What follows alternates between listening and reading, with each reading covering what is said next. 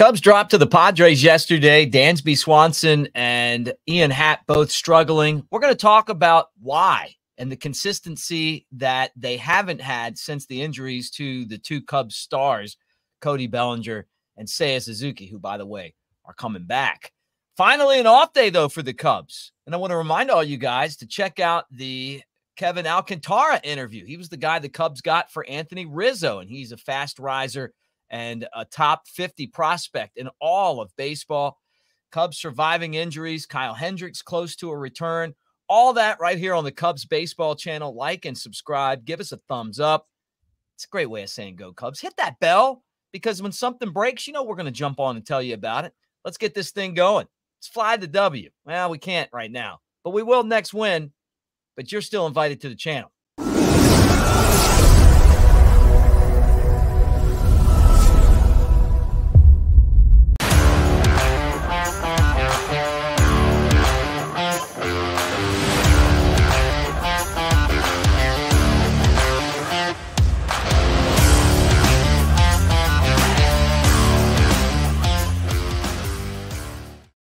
And there he is at the game a couple of nights ago when the Cubs bushwhacked the – you like that? Somebody gave that to me, but I'm going to use it for you guys as well. They bushwhacked the Padres and won the game. Anthony Pasquale, I'm Mick Gillespie. Welcome to the Cubs baseball channel, at Broadcaster Mick, at Ant Pasquale 3.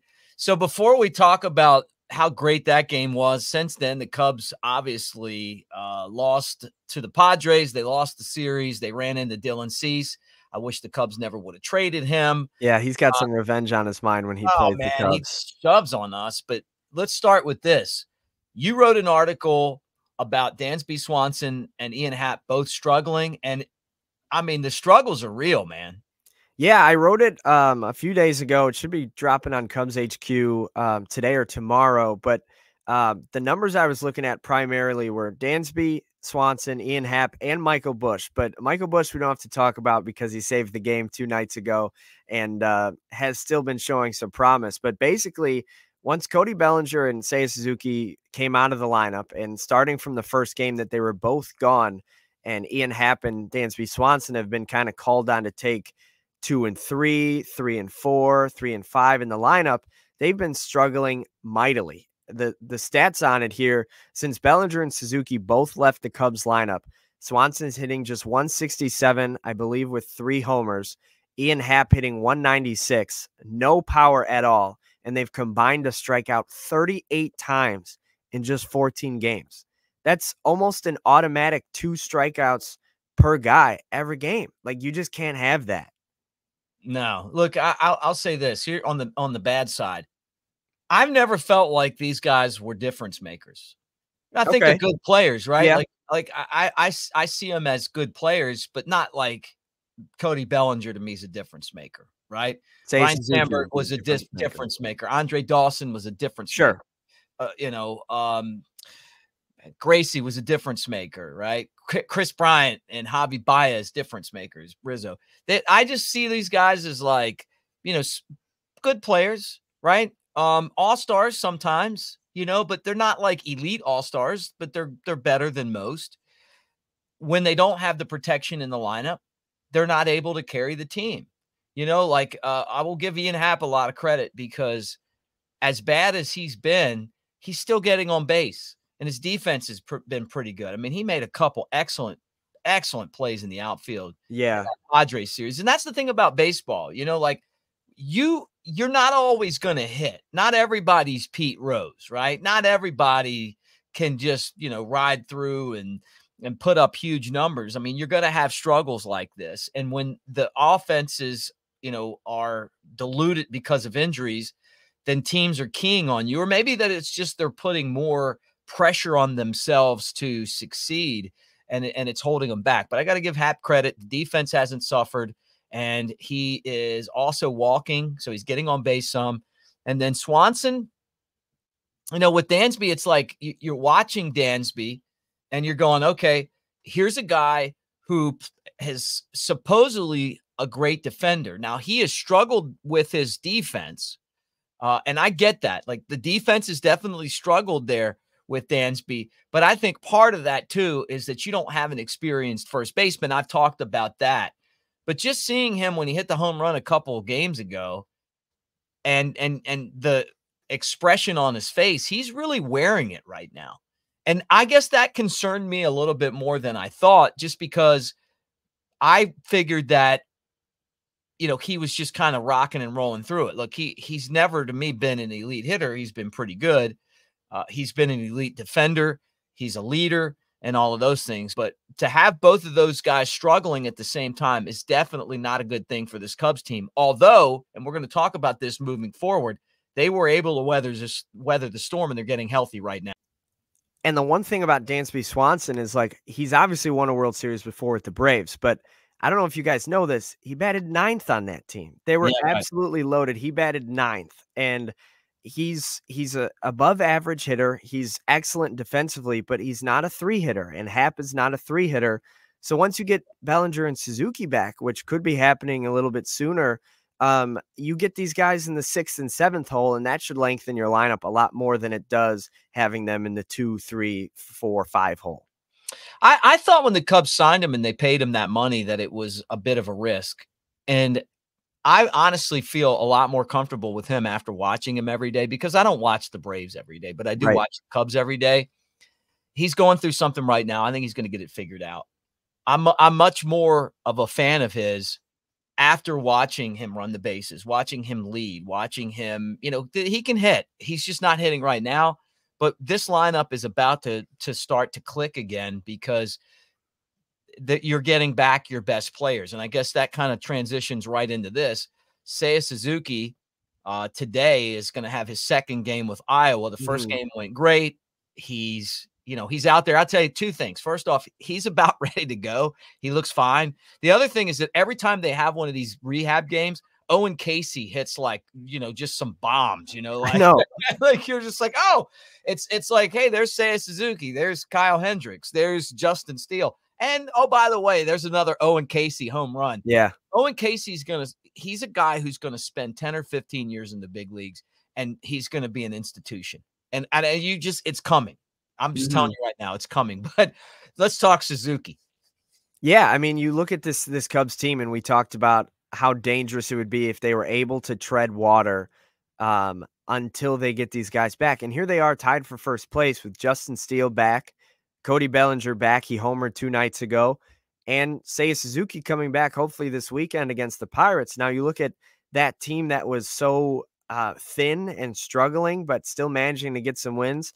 Now the band's back together, and this team could really go on a run, and it comes when they're about to play, I think, 14 of their next 18 or something like that against the division.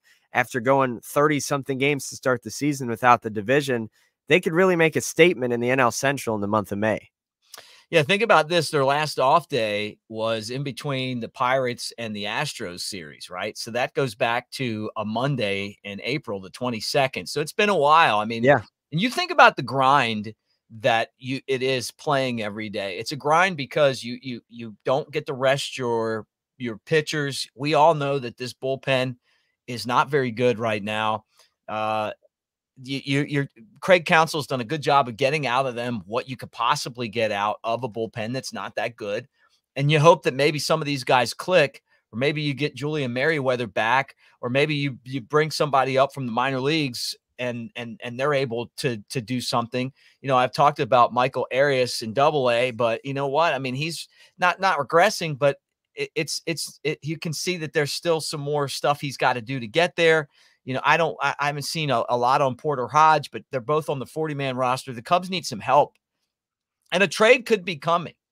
It would not surprise me at all. We talked about this before. They're trying to make a deal right now. The problem is it's only May, right? And there's not many teams that are out of it yet. So as you get closer to June and July, and teams are willing to make a deal like to help themselves. The other thing you can do is there's a team that's thinking they got a chance, and you think you got a chance. And all of a sudden you make a trade, good player for good player. That's happened before. Go back and look at the Dennis Eckersley trade. You do that sometimes, right? Maybe if you could get like a real legitimate back end bullpen guy, you might give up a starter. So we'll see what happens. But I'm definitely curious to see how Craig Counsell, when he starts to get these guys back, when Wicks comes back, right? When Hendericks comes back, we're going to talk about that. Hendericks not coming back right now, but when he does come back, how do they put the bullpen together with those guys? The good news, though, is that we got Bellinger back, and honestly, he looks great. And now we got Seiya Suzuki Friday or Saturday. He's going to be back, and that's going to be great for the team. And the fact that these guys are still, at the top of the standings when they didn't have those guys, and Justin Steele, really is a testament to the young guys and how they've helped out, how struggling players like Ian and Dansby, even at their not their worst, but not their best, have fought and contributed, and the team's found the way to do it. So they finally get an off day, and then you rest up, and then you do it again.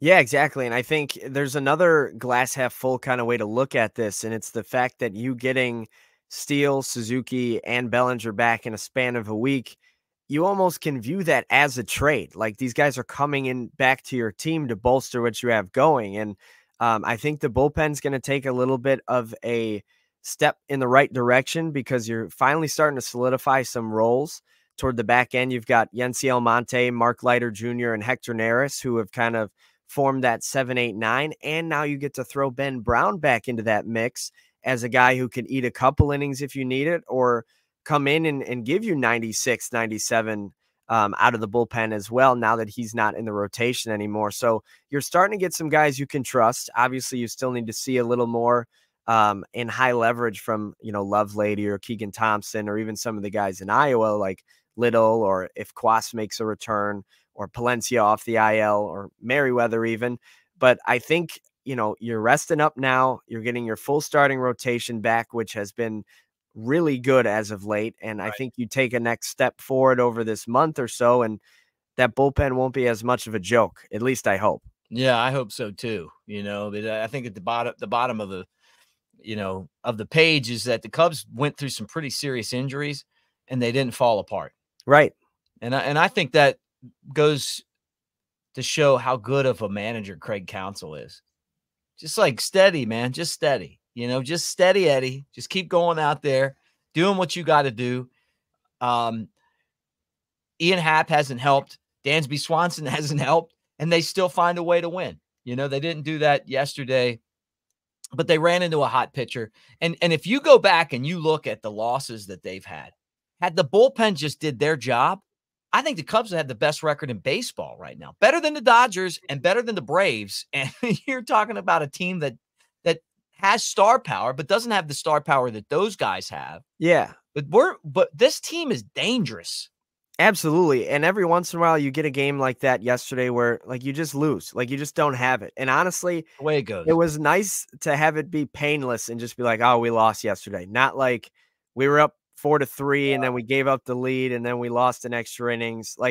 Those sting a lot more. Sometimes you just lose. And Dylan Cease was awesome yesterday. Probably still has a little bit of a punch to give to the Cubs for dealing him back in 2017. But, they lost that one against the Red Sox 17-0. They lost one against Cease the last time they played him. Yeah. Sometimes you just get beat and you can live with that. What you can't live with is giving games away. And I hope that those days are gone. Yeah, no, I'm with you on that.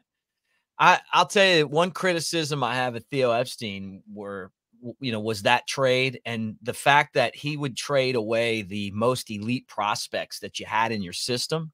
Mm-hmm. And I never could understand that. You look at the Dodgers, man, they make deals, but they don't give away their farm system. They give guys up, but they're not giving away their elite guys. Dylan Cease is elite. He was great with the White Sox.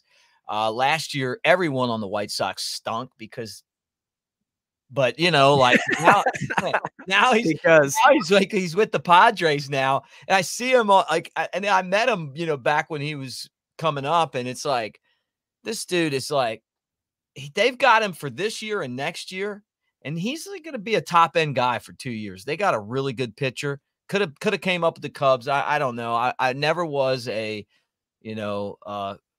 Quintana guy. Yeah. Always just seemed like an innings eater to me.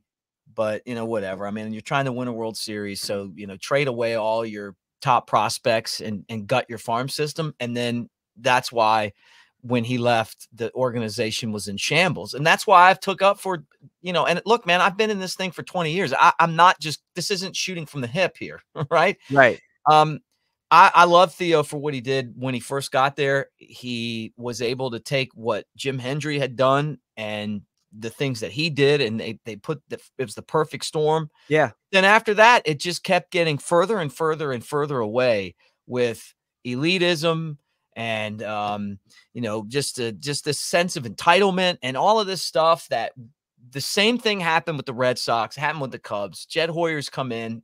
And I've talked about this before. The guy's called a caddy. He's like always in Theo's shadow. The organization has gotten a lot better, and it's because of him. And I hope that he doesn't make those same type of trades. Now, would the Cubs have won the World Series, had they not gone out and gotten Chapman? No. But you can't keep making those kind of deals and expect to have an organization that's going to help you win. And that's why the Cubs did not fold up when all these injuries were happening, because they have an organization where you can bring up guys that aren't just going to go in there and shit the bed. I'm sorry. It's what we say in this world, right? Canario was okay, right? Pete Crow Armstrong was okay. Like, could they be better? Yeah, but they weren't embarrassing themselves, right?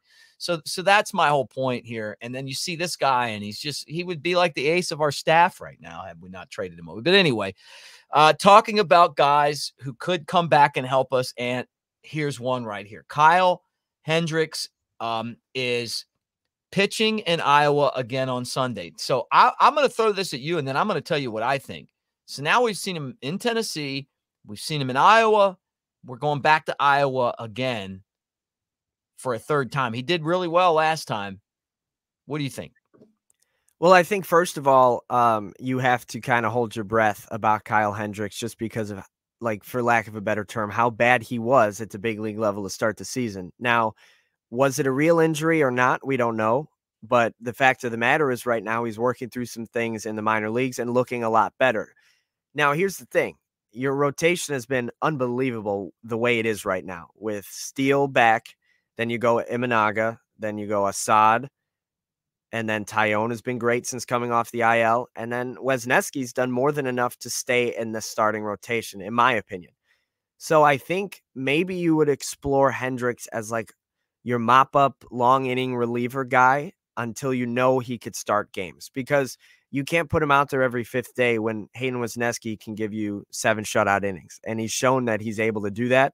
And we haven't seen that from Hendricks yet. But I do think he can help your big league club in one way or another, just because he's depth and a guy that can get outs generally. So if he can prove that he can do that again, I'd love him on the big league roster again. I've been surprised at so many people in the comment section that have just buried Kyle Hendricks. I mean, think about where we were in 2013, 2014, 2015, right? Before we won the World Series in 2016. Now, does that mean that you excuse a 12 ERA and the most home runs and runs? No. But look, man, there is a part of this where this is still Kyle Hendricks, right? I mean, and he was good last year. Right, and he was good last year. He was one of the best starters the Cubs had once he got back. But, I mean, don't put this guy in the same mix as, Dick Lovelady, right? Don't throw him out there with, some of these guys that are coming and going and, here and there. I mean, this is a guy who's one of the reasons why the Cubs won the World Series. And I just think that there's a part of me that's like, hey, you know what? He deserves the respect of all of us as Cubs fans for what he's contributed to the Cubs over the years. And he's one of the best starters. And look at his stats. I'll tell you that the Cubs have had, in the last 50 years. I'm not saying he's the best, but he's one of them. He's amongst that group, right? He's struggling. We don't know if it's a back injury. We don't know if it's the end of the road. It could be. It could be the end of the road. Everybody has one in this game, right? And when you throw, 85, 86, 87, and you're right-handed, the end of the road could come faster. Sooner, yeah. Right. Or maybe he's a right-handed Jamie Moyer, right? And he's going to figure it out. Jamie Moyer had struggles and then all of a sudden would come back and he's like, kept on pitching and pitching. We're going to find out. So I don't know if there's really a back injury or not, but I do know that if he can get us some outs, he's got to be better than some of these options in the bullpen right now. If he can just get to the point where I don't know that he's coming back and going into the rotation. I hope not right now. I just don't think it'd be fair to Right. the guys that have succeeded. But that doesn't mean that he can't come in and help this team immediately, because that bullpen stinks. It's like, look, let's bring somebody in that just can come in and get some outs in some big spots, right? And I mean, and I think he can do that. I mean, he's pitched on the biggest stages there is. Now, he's not going to be a closer, but yeah. Let me play devil's advocate just for a second, because you were talking about Theo, and one of the things that I think he did that was a little bit wrong was hanging on to the core a little bit too long. I think they knew that they weren't. The story. What story? You want to know the story? The story is that, and I'm going to take up for him, is that everyone in the organization knew that. That he was hanging on to them for too long? And he knew it. Yeah, and that's what I'm saying. I think that saying Kyle Hendricks deserves to be back just because he was on the World Series team is a little bit like Theo-esque in terms of loyalty. I'm just saying with this bullpen, I mean, but that's what I'm getting to. If he could get outs, he has a role on the team. That's what I'm saying is that he and the rest of the organization, he's smart. He's a really smart guy. He really is. And they were trying to figure out what to do with those guys. And they kept wanting to see the core be the core again. The problem is that after they won the World Series, it was like something changed and they weren't the same players anymore. And I guess it's because for the rest of our lives, we love those guys.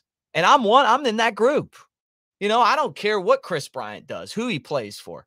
I'm going to love Chris Bryant. I'm going to love Javi Baez. I'm going to love Anthony Rizzo, Carl Edwards Jr. I mean, any of those guys, right? Because they ended the curse. But it was a really tough dilemma. And partly what you got to remember is back then, Cubs fans didn't want to see him go.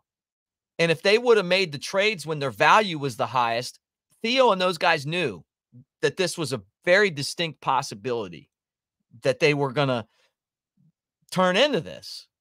And so just keep that in mind as we talk about it. So I totally get it. Now, I'm not putting Kyle Hendricks in that same bubble as those guys. I'm just telling you that I absolutely love Kyle, and I hope that he can come back and contribute, because if he can, I feel like there's definitely a spot for him. Kevin Alcantara, we talked to him. He's one of the top 50 prospects in baseball. Maybe he's a little bit, maybe he's like 57 in baseball. But that interview is going to air today. So make sure that you look for that on the channel. He's a fantastic guy. We talked in English. I didn't bring an interpreter for it because he's working on English. I thought I could understand him. So, I think you guys will as well. But he's the Cubs' 5th best prospect. And he's also a fantastic guy. And he's who we got back from the Yankees in that Anthony Rizzo trade. When we finally did make the trade, he's who we got back. And then, so that'll be our 3rd prospect interview. And we'll keep adding those kind of as we move forward. Cubs will face the Pirates starting on Friday at 5:40 in Pittsburgh. But I'll tell you what, Saturday, this one's going to be really interesting to me. Paul Skeens, #1 pick in the draft out of LSU, led the Tigers to the World Series championship last year. He's kind of dealt with the same situation that, the same pitch count deal that Cade Horton, the Cubs have put him under. And I get that, man. Look, that's what you got to do. You put these guys in bubble wrap, save those bullets for the big leagues. But he's making his debut against the Cubs on Saturday. I mean, this is going to be some serious heat.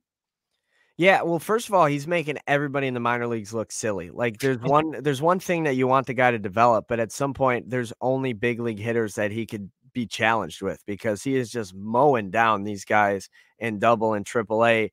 The other thing is, it seems like all these teams are just strategically lining up their best pitchers to play us. Like, you go back to the Brewers series, and Freddie Peralta was supposed to be suspended. He appealed the suspension just so he could make that start against the Cubs, and then decided to serve it right after, and the Cubs beat him. So I just want to throw that out there. But then you get Dylan Cease on Sunday. You get Tuesday.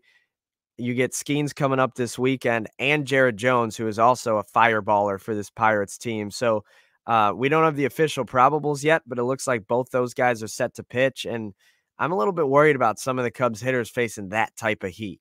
Skeens is 21, AAA Indianapolis, 27 in the third innings. He struck out 45 batters. I know. Number one pick in the draft in July, $9.2 million, which was the largest bonus for an amateur in baseball history, right? And he was at LSU. I saw him in college, 13-2, a 169 ERA. So he was like killing everybody. He struck out 209 batters in 122 innings last year. It's insane. Would you say he's the biggest, highest anticipated prospect as a pitcher since what, Strasburg? Yeah, that's exactly it. He's the guy after Strasburg. I remember when Strasburg was coming up, and it was kind of the same hype. And Skeens is another really big dude, 6'6", 230. He's a right-hander and not a lefty. But he's got velocity. He's just nasty. He's got a little bit mean. His fastball goes 102.1, right? He's got a stash too. Loves that. Has a splitter, a sinker, and all this stuff. So it's going to be interesting, man. They say that they say that this guy could be the kind of the next big superstar of pitching in baseball. Yeah, well, hopefully the Cubs can hand him his first career loss. That'd be nice. Like, let's start him out on, let's just go in there and just pound him. Yeah. All right, what are you working on? Tell them about your story where they can read that about. Yes, I've got a few coming out. One of them about Alexander Canario and how he seems to be heading down the Nelson Velasquez type of road. I've got one about Ian Happ, Dansby Swanson, some of the Cubs offense struggling. You mean we're going to trade him? It could be. It seems like he might be going down that road just because he's blocked at the big league level. So we'll see how that ends up. And they'll be on Cubs HQ on Twitter and the website. So find them there. If they trade him, please don't bring me another, fifth, sixth inning. Yeah, give me Mason Miller from the A's. Yeah, get somebody good. Because this guy's going to have a good career. Agreed. Get somebody good back. No more. We haven't even talked about Quas. As bad as the bullpen is, nobody's going, hey, can we get Quas back here? Exactly. Yeah. All right, guys. Thanks for hanging out with us. Make sure that you are part of the channel. A lot of you guys have subscribed. Every time I turn it on, it's like more, and I can't thank you enough. And I love the fact that we get to hang out, the Friday watch party. Again, the Alcantara interview is going to drop today as well. Maybe even by the time you're watching it, it'll be out. But for Anthony Pasquale, I'm Mick Gillespie. Most importantly, thanking you guys. Enjoy the off day for the Cubs. Yeah. And let's crank this baby back up on Friday in Pittsburgh. Go Cubs. Go.